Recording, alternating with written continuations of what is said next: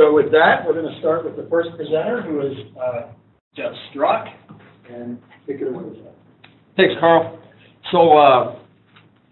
So I actually hail from Lamberton at the Southwest Research and Outreach Center. I am a professor here at the department. My discipline is what I call applied soil physics, and I have a 70% research, 30% outreach component to my program. My outreach programs are really kind of informed by the research that I do, and I really kind of have two styles of things that I do for outreach. One is really looking at more traditional types of things like field days, and then the other one is more contemporary, where we're looking at webinars and more technology-driven types of things. The students that I have, some of you may know Tomasz Varga, who's here in the audience, and he's in LAS, PhD student of mine. And then Lu Zhang, she is in bioproducts and biosystems engineering management, and I co-advise her with Joe Magner down at BBE. And I supervise three people, Andre Ranavasan, Mark Coulter, and Doug Moody down at the Research Center. Now, for those of you who have never been to the Research Center, we're about 2.5 to 3 hours southwest of the Twin Cities, depending on how fast that you have to drive to get there. Now, I have a number of projects that I'm taking the lead on. This first one is our drainage plots. We've used these for cover crops, nutrient management. Currently, we've got a project that Tomasz is working on with some supplemental irrigation, and we'll talk more about that at the end. I've got a slide.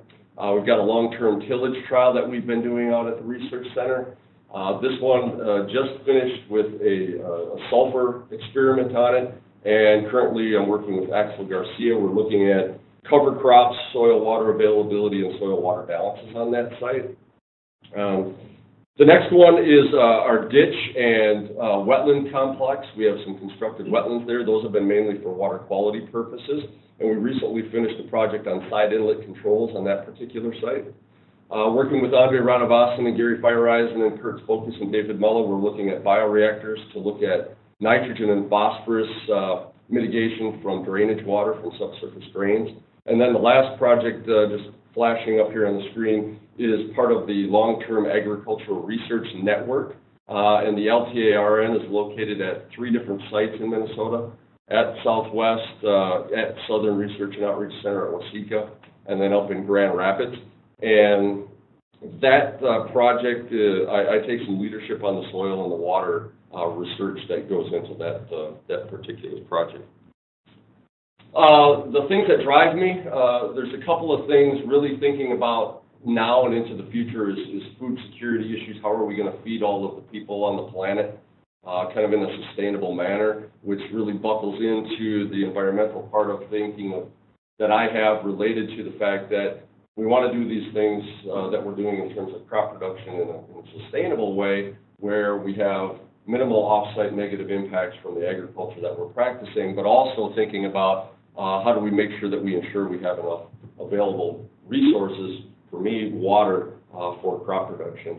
My interest areas, I'll just read the top 2 bullet points, really looking at soil root zone processes, which you can read that slide there, encompasses a lot of fate and transport, soil, water, nutrient types of projects, and then drainage water management, which has been the crux of my career, looking at subsurface drainage in many different facets, and expanding to some supplemental irrigation and bioreactor work.